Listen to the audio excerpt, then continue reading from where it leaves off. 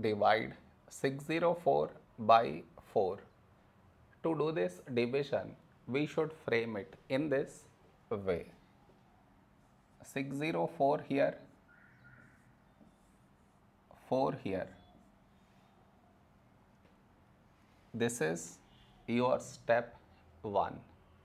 Next, here we have 6, here 4. A number close to 6 in 4 table is 4 ones 4. Now we should subtract, we get 2. After this, bring down the beside number, so 0 down, so 20. When do we get 20? In 4 table, 4 5s 20.